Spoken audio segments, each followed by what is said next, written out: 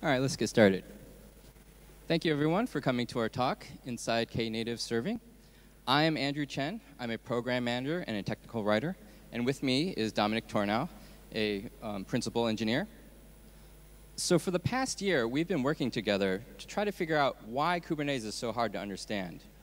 When I started as a technical writer over 2 years ago, I was bombarded with terms such as control plane, data plane, Kubernetes object, controller, ingress, and the list goes on and on, right? I had at my disposal all of the Kubernetes documentation, yet I still lacked a big picture understanding of how everything worked together. Was it because I didn't read all of the source code? Who even has the time to do that?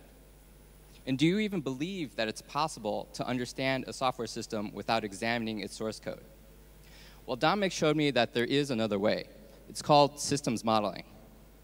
So for the past year, we've been writing blog posts using formal and conceptual models to help people better understand how Kubernetes works so that they may reason about its behavior with confidence. So we're applying this methodology now to Knative Serving so that you may understand Knative better. And what makes this presentation a little different than others you may see is that we're not going to show you source code. We're not going to show you a console. We're not going to do a demo. We're just going to be showing you systems models. And yet you should still be able to walk away today with a crystal clear understanding of how Knative Serving works. And without further delay, here is Dominik Tornow to talk about Knative Serving. Thanks, Andrew.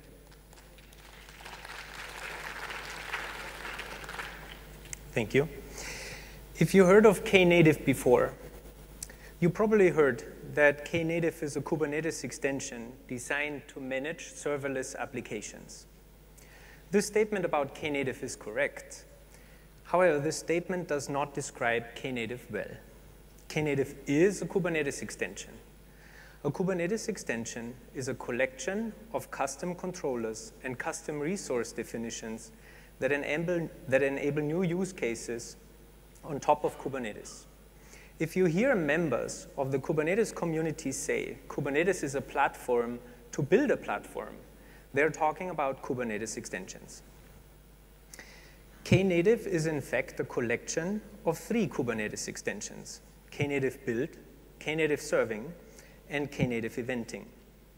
In combination, Knative is not just a serverless extension, but it is a zero operations extension for reactive microservice applications hosted on Kubernetes.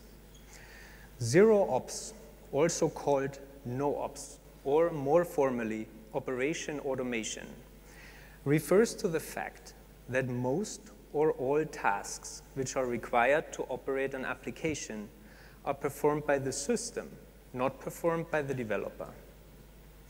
Today, we will discuss Knative Serving. In particular, we will discuss 2 aspects: Knative Serving as a zero operations extension for the lifecycle management of reactive microservices, and Knative Serving as a serverless extension. To understand the benefits of Knative Serving, we need to shift our point of view from an architectural perspective to an operational perspective. From an architectural perspective, a reactive microservice is an individual, stateless component that processes individual requests. Microservices are located behind a gateway. The gateway is responsible for traffic management. The gateway acts as a reverse proxy, routing a request from a service consumer to the correct service provider.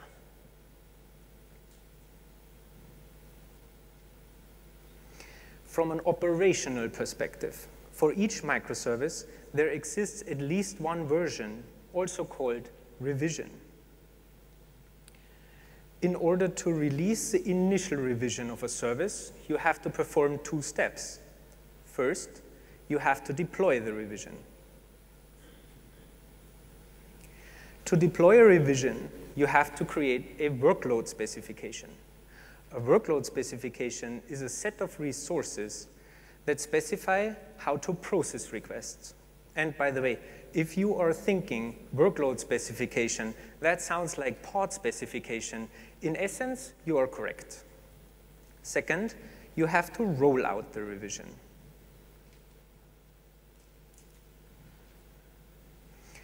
To roll out a revision, you have to create a traffic split specification. A traffic split specification is a set of resources that specify how to route requests.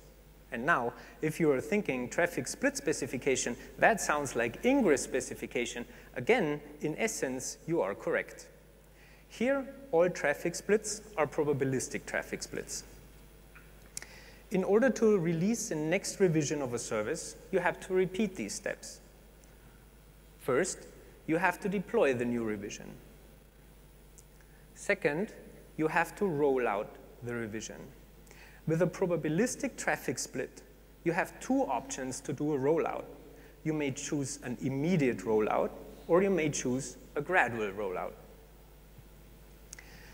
To perform an immediate rollout, you have to update the traffic split specification only once, shifting all requests from the current to the next revision in an instant.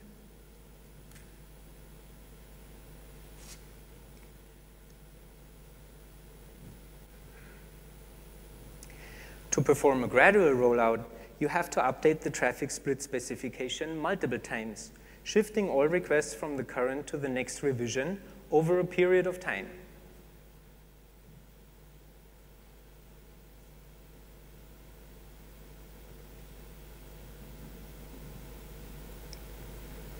As an operator of a microservice, you are locked in an endless, tedious cycle of deployments and rollouts. And if this dire situation does not ask for automation, nothing else does. But let's not get ahead of ourselves. So far, we talked about microservices, but we did not talk about Kubernetes, and we did not talk about Knative yet. Well, let's talk about Kubernetes first. Kubernetes is a prominent platform for hosting microservices. Kubernetes provides an extensive set of well-rounded abstractions to compose a microservice. However, Kubernetes does not provide a dedicated abstraction for a microservice. Simply put, Kubernetes gives us everything we need, but we have to piece everything together ourselves. And there are many options to choose from. Turns out, the most prominent is also the most basic pattern. Here, one microservice is represented by composing 4 kinds of objects: a Kubernetes deployment, a Kubernetes horizontal port autoscaler, a Kubernetes service, and a Kubernetes ingress. Deployment and HPA represent the workload specification. Service and ingress represent the traffic split specification. In order to release the initial revision, the developer has to create a deployment object, a horizontal port autoscaler object, a service object, and an ingress object. In order to release a subsequent revision, the developer has to update the deployment object. Again, the basic pattern from an actions point of view. In order to release the initial revision of a microservice, the developer has to create a deployment object, a horizontal port autoscaler object, an ingress object, and a service object. In order to release a subsequent revision, the developer has to update the deployment object. This pattern is simple to implement and simple to operate. However, the developer has limited control over the rollout, that is, limited control over the traffic split specification. This diagram illustrates the mechanics of the traffic split specification of the basic pattern. Here we have one microservice that is currently in rollout.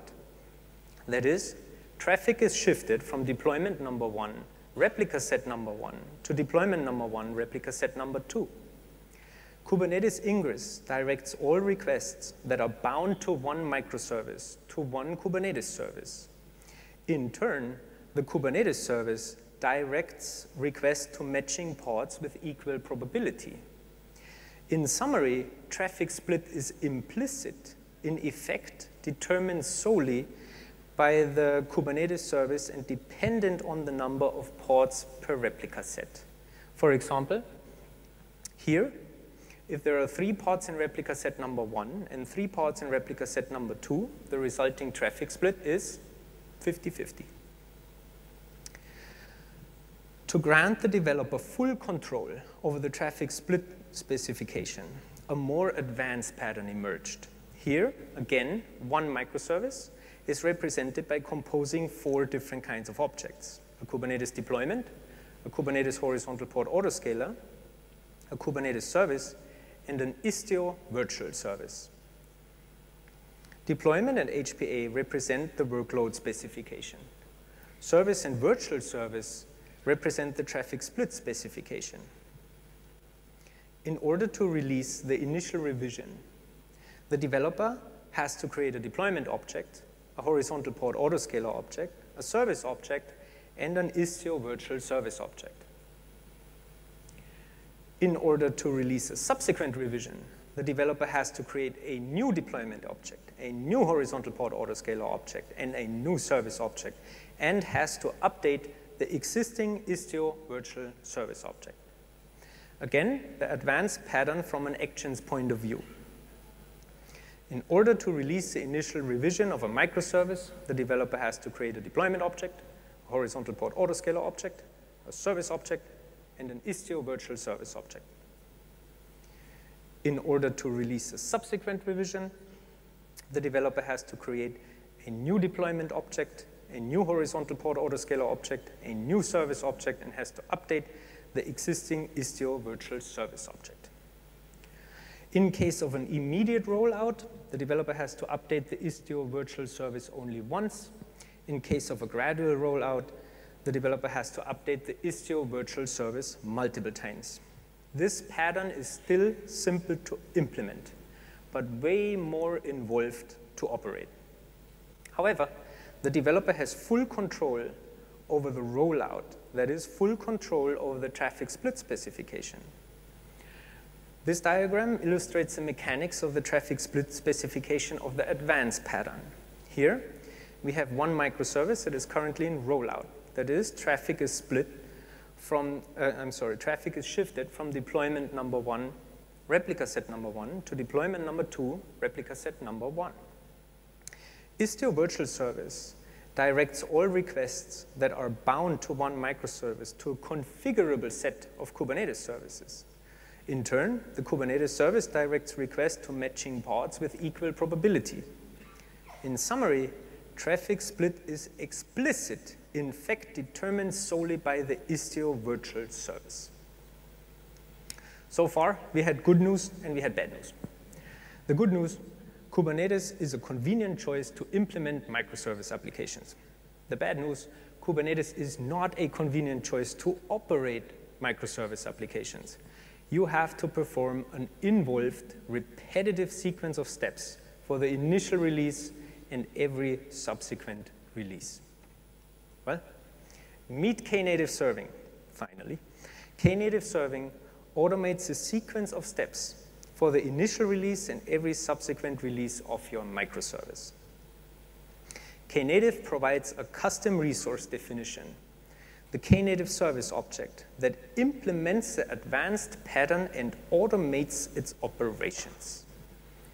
When you create a Knative service object, Knative automatically creates the initial deployment, the initial autoscaler, the initial service, and the Istio virtual service for you. Please note that Knative replaces the horizontal port autoscaler with a Knative port autoscaler.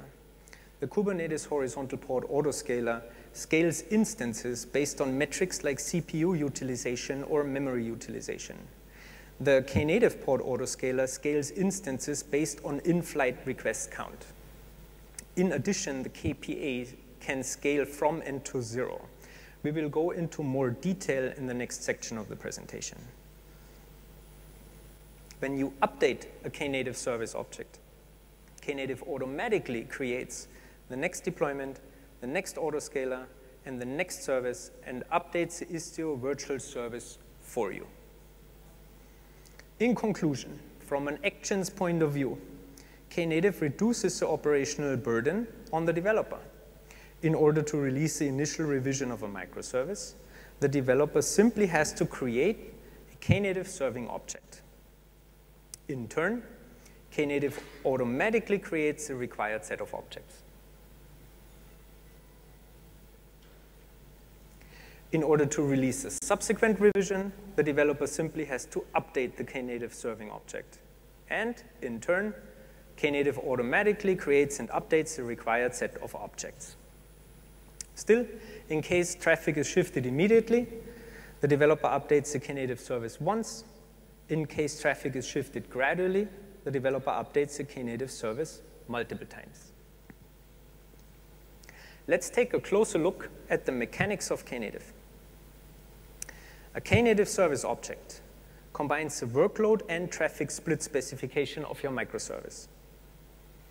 Ultimately, the workload specification is your pod specification, specifying the image of your service. The traffic split specification is the Istio virtual service specification, specifying one revision or two revisions with a traffic split as your traffic target. For each Knative service, there exists exactly one Knative configuration. When the service object is created, a configuration object will be created with the service's initial workload specification. When the workload specification of the service object is updated, the configuration will be updated with the service's new workload specification. For each Knative configuration, there exists at least one Knative revision. When the configuration object is created, a revision object is created with the configuration's initial workload specification. When the configuration object is updated, a new revision object will be created with the configuration's new workload specification. Each revision results in a deployment, a Knative port autoscaler, and a service. In addition, for each Knative service, there exists a Knative route. When the service object is created, a route object will be created with the service's traffic split specification. When the traffic split specification of the service object is updated, the route object will be updated with the service's new traffic split specification. And ultimately, a route results in an Istio virtual service. Let's take a closer look at the workload specification of your service. As stated, the workload specification is a pod specification. You have to specify one image called the user container image that contains your application, or more specifically, that contains a revision of your application. Your application must be an HTTP application processing HTTP requests.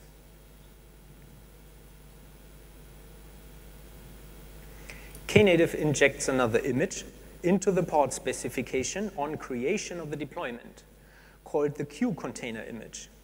The queue container is a reverse proxy to the user container. The queue container intercepts all requests to the user container and is responsible for collecting and reporting statistics, namely the in-flight request count to the autoscaler. Again, we will go into more detail in the next section of the presentation. So, to release the initial revision of a microservice, the developer creates a Knative service object with an initial workload and an initial traffic split specification.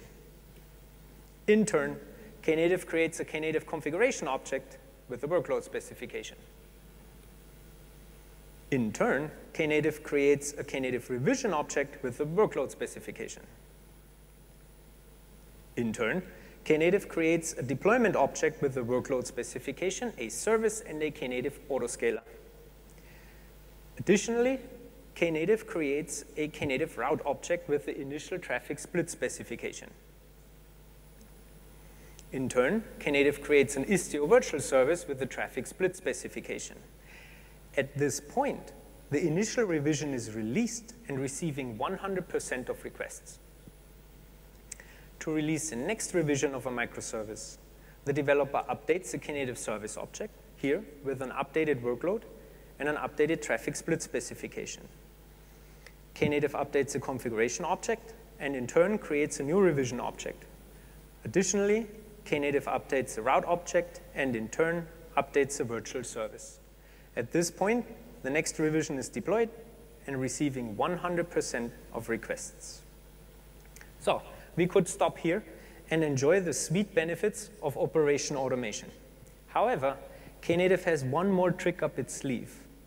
Knative Serving is able to scale a revision from and to zero, an approach that is frequently called serverless computing. In a traditional environment, resources must be acquired before a request can be received. Simply put, in Kubernetes terms, if your pod is not up and running yet, your application cannot receive requests. In a serverless environment, resources may be acquired after a request has been received. In Kubernetes terms, even if your pod is not up and running yet, your application may already receive requests. Typical implementations of a serverless environment do not release resources after processing a request immediately. Instead, once acquired, resources are held in anticipation of additional requests for some period of time. Cold path refers to the situation where receiving a request and processing a request are separated by acquiring resources. Hot path refers to the situation where receiving a request and processing a request are not separated by acquiring resources. But how does Knative scale from and to zero? And if there is no pod, who is listening to your requests? Meet the Knative Serving activator. For this walkthrough, I assume one Knative service, service number 1, 2 revisions, revision number 1 and revision number 2, and that the service is currently in rollout. That is, traffic is split between revisions. Currently, both revision number 1 and revision number 2 are scaled to 0. Now this is the fun part. When a request enters the system, the gateway inspects the request, determines the service, and selects a revision to process the request. Here, I assume the gateway selects revision number 1. Since no instance of revision number 1 is running, requests to revision number 1 are on a cold path. The gateway is configured to forward the request to the activator. The activator buffers the original request and sends a request to the autoscaler to scale revision number 1. The autoscaler sends a request to Kubernetes to increase the replica count of the deployment object corresponding to revision number 1.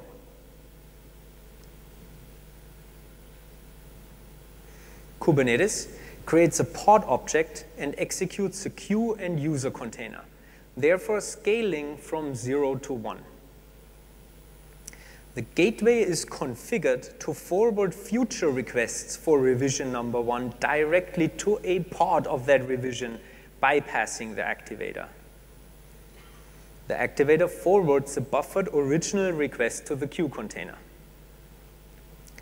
The queue container forwards the original request to the user container for processing. In addition, the queue container sends a request to the autoscaler to increase the in-flight request count. Omitted in this animation, when the response of the user container is returned to the caller, the queue container sends another request to the autoscaler to decrease the in-flight request count. Now, to do this all over again, when a new request enters the system, the gateway inspects the request, determines the service, and selects a revision to process the request. Here, I assume the gateway selects revision number 1 again. Since an instance of revision number 1 is running, requests to revision number 1 are on a hot path. The gateway is configured to forward requests for revision number 1 directly to a pod of that revision, bypassing the activator. Again, the queue container forwards the original request to the user container for processing. Again, the queue container sends a request to the autoscaler to increase the in-flight request count. If the number of in-flight requests passes a configurable threshold, the autoscaler sends a request to Kubernetes to increase the replica count of the deployment object corresponding to revision number 1. Kubernetes creates additional pods and executes a queue and user container, here scaling from 1 to 3. Ultimately, the same process takes place for revision number 2. In summary, Knative is a zero operations extension for reactive microservice applications on Kubernetes. Within Knative Serving is a zero operations extension for the lifecycle management of reactive microservice applications on Kubernetes. Knative Serving provides a dedicated abstraction for a microservice and automates its operation. That is, it automates deployment and rollout. Additionally, Knative Serving is a serverless extension. Knative Serving is able to scale a microservice from and to 0 instances in response to service requests. Thank you very much. With that, I hand back to Andrew. Thanks, Dominik. Thank you. Thanks, Dominik. That was great. So if you like how Dominik explained Knative Serving, not just the content, please come and talk to us after the presentation. We'd love to hear your feedback. And I think we have some time for some questions. Please. Just 1 second for the microphone to arrive.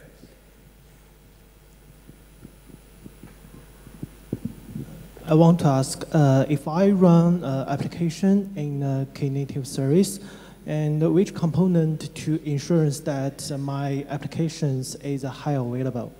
Because my application perhaps has some trouble, and it can be broken down in the Knative service container. So should I develop another application to fix this problem, or the Knative has an internal mechanism to help me to do that? Knative actually does not address this problem.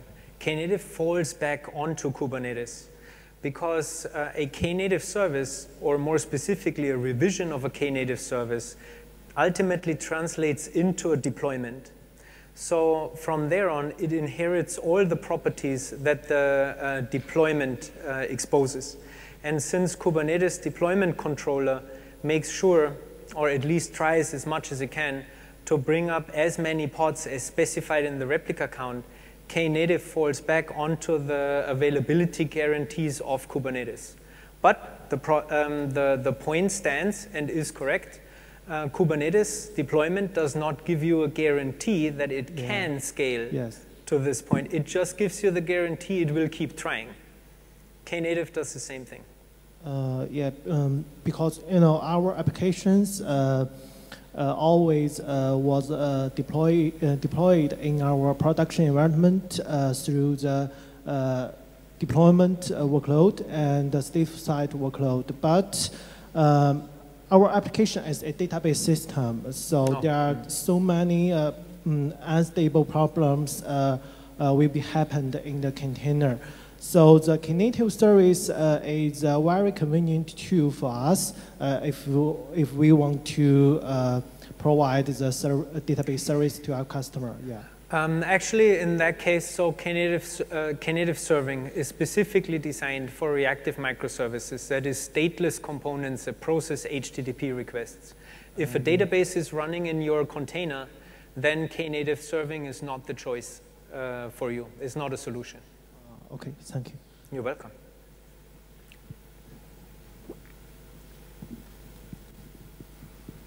Well, thank you. I'm a little bit confused with the concept with the cold path and the hot path.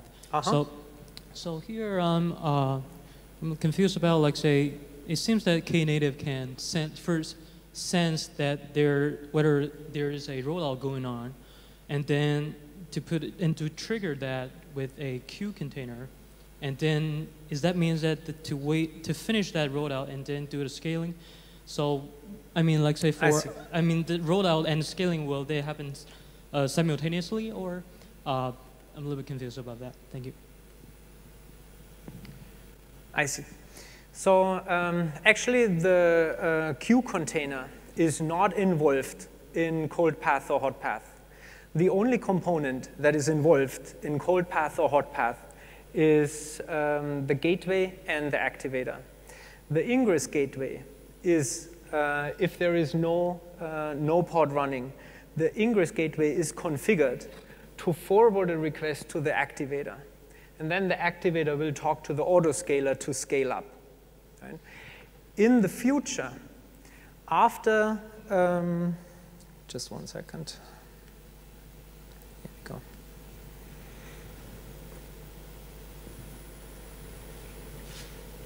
In the future, after a pod has been acquired, the gateway is reconfigured via the Istio virtual service to then direct requests directly to the pod.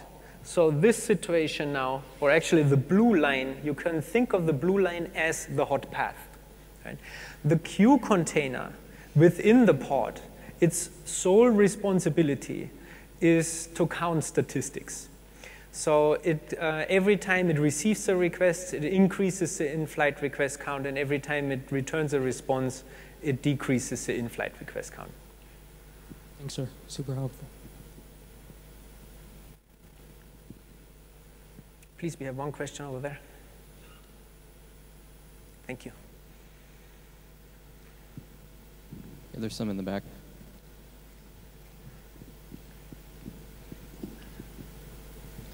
Hi. The gateway is configured to route certain requests to service 1, revision 1, and certain to revision 2 while the rollout is happening, right? So now in the cold path, we had the first request come to revision 1, and your user container came up, and now it's directly going to the queue container of service 1, revision 1. Now, say a request comes where the gateway has to route it to revision 2, but the cold path is still enabled there. So to reduce the response time, does it route it to so revision 1? Meanwhile, No. Not to my knowledge. I mean, please do not quote me on that, but I am 99% sure, no, it does not. Right, so if we wish for us to have a SLA of 99, like 999 or something, and have lower response times, can we configure it to do that though? I do not think that this is a possibility, no. I see. It's a strictly probabilistic traffic split that does not take any other environmental conditions into account. Understood. All right. Thank you very much. I got the final warning, so I'm not sure I can take more questions up here on stage. But please do not hesitate. Come find us. We're going to hang out right in front of this room and are happy to answer any more questions. Thank you very much. Thanks for coming.